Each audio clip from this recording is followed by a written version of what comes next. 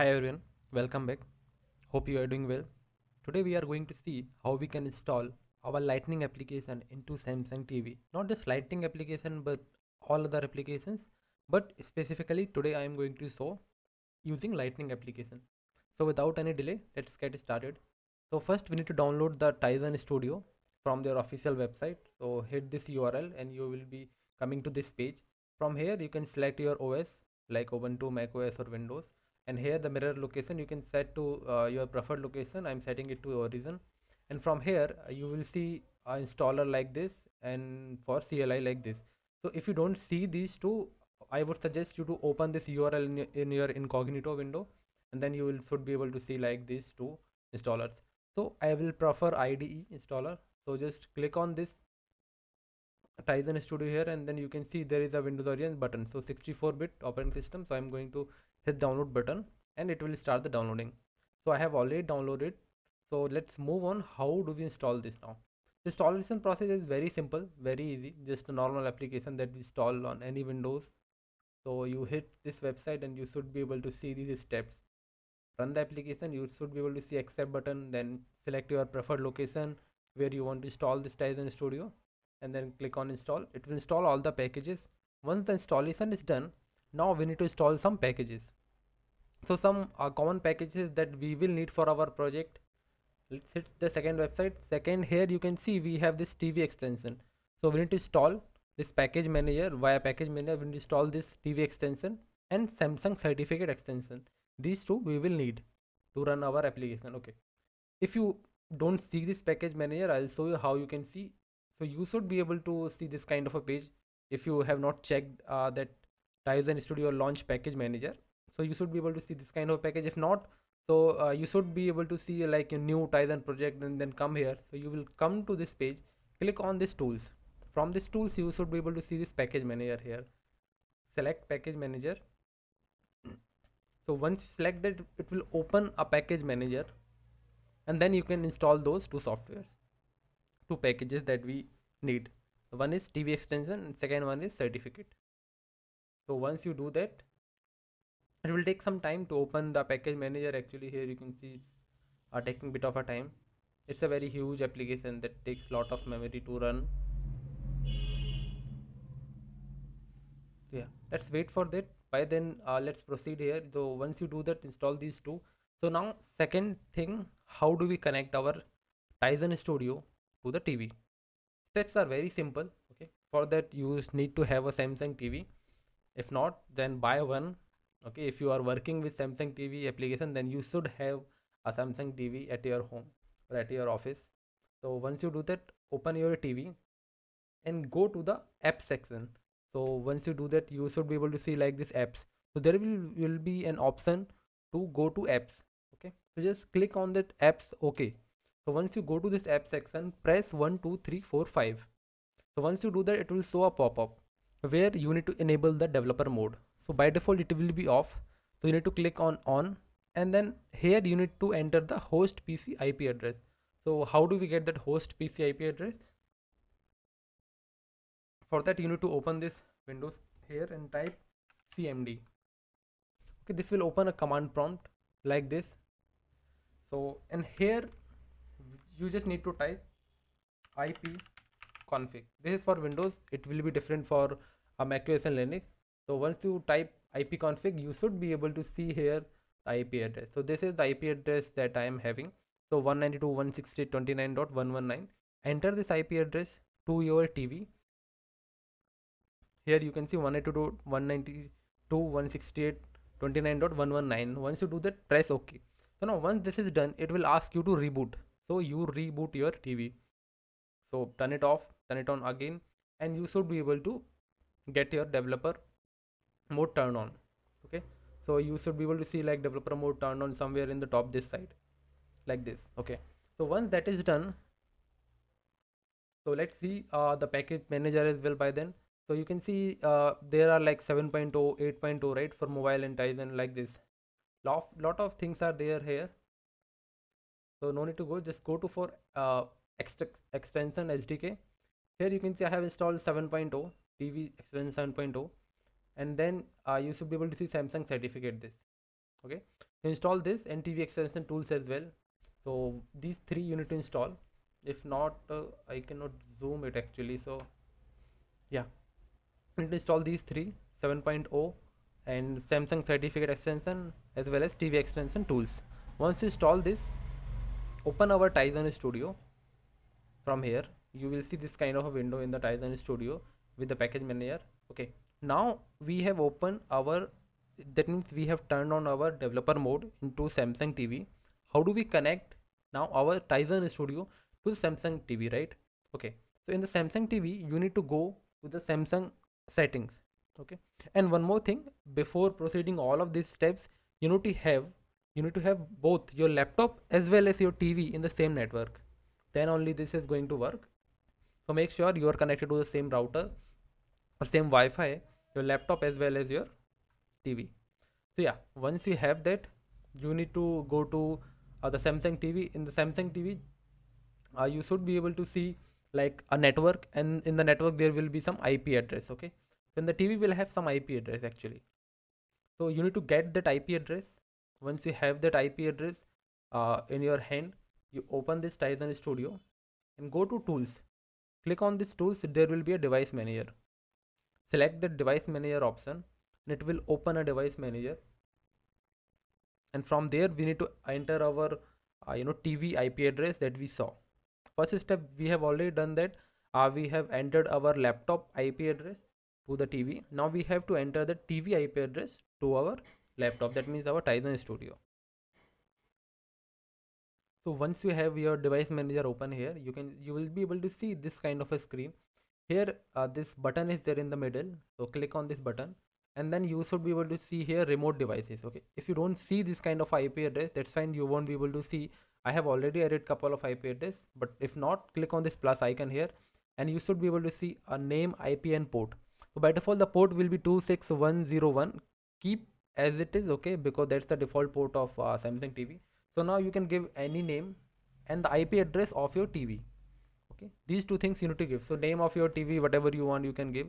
The IP address should be same whatever you can see in your TV. Okay, once you get that, click on add button, and once you click on add button, it should be able to detect your TV automatically. Okay, and here it should come, but by default it will be off. Just select this off to on. If your TV and Tizen Studio is properly connected, you should be able to see it is turned on, and here one device has already came. Okay, you can see this is the TV and here I can see the model number and platform and the IP address. Okay, yeah, so once this is done, that means our TV is connected to the Tizen Studio properly. I can see my TV now. I can run any sort of application into my Samsung TV. Okay, so we are going to see which application, a lightning application. So this is the demo application that lightning team has created, a TMD one. This repo link I will be giving in the description, you can check out. So this is the application that I will be using for today's video. Here you can see I have these movies and all this kind of a thing. This simple application I have already get it running in my laptop. So how do we run it? For that you simply need to open the application and do the npm install and lng dev. So once that is done, you check if it is running in your laptop or not properly. Once you are satisfied, okay, it is running fine, then open a new PowerShell here and we need to run lng dist. So this is going to create a dist folder for this application. Okay, so we are creating a signed application. Yeah, when this process is done, you can see it has successfully completed the process. Now I have this dist folder here. So you need to copy this dist folder, okay, in your Tizen Studio application. From the Tizen Studio you need to create a simple project. So I have already shown how to create that. So you create a project, I give name as a tmdb. Come here and you should be able to see some JavaScript resources, CSS, index.html, right? So we'll simply keep it like this, all of this for now. And in your terminal we have already done lng dist. Now we have our dist folder, right? We simply need to copy paste this folder. So for this, let's go and reveal in the explorer and we'll copy this dist folder right here that we have. So inside this list we have ES6. So I am going to copy these three, and once you do that, open your Tizen Studio here again, and here you can see this. So right, we want to open this in your local machine, and so right, check where this is. Okay, so simply go and we'll check in the System Explorer where this project is located that we have just created. Okay, here it is. So we go inside the TMDV and create one folder, give a name as a www, and paste it.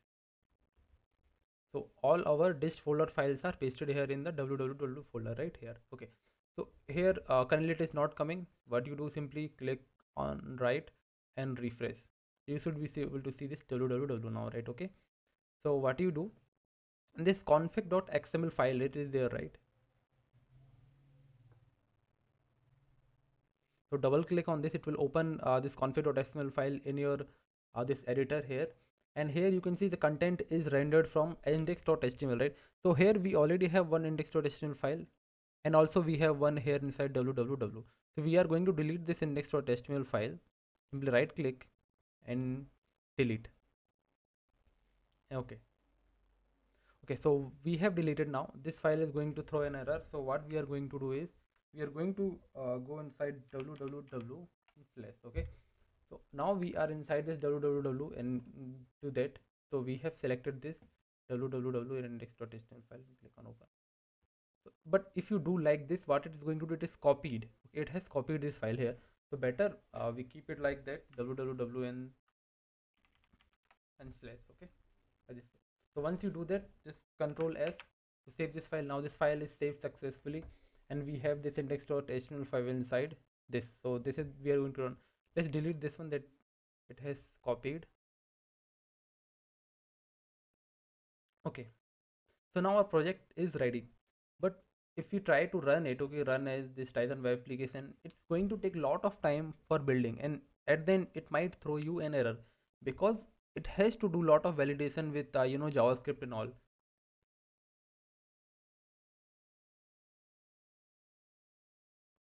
So you can see it is going to start our application. Okay, it is transferring the packages, and it is doing a lot of things. Okay, it's installing actually our application, and it has already started as well. So my application is started in the TV. I can see it has loaded the application, but I think I might be getting some course errors or something, I'm not sure. Okay, so let's see how and what are we getting. So we are going to debug this application now. How do we debug it? Like, let's say if you have to get the console logs, okay, from your TV, how do we get it? So debug this, and just click on right click and click on debug as this Tizen web application. Okay, it is installing, it is running the application. It has started the application, and you should be able to see this kind of a window here. Okay, and this is having some IP address, localhost IP address, as well as this port number, right? So it has started our project into this port number 40383. So how do we see now the logs, right? What is happening? So open your Chrome browser here, open this new website,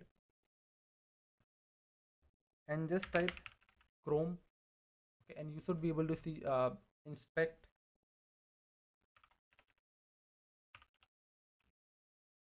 and then devices. Okay, so go to this URL, inspect/devices, and click on this configure.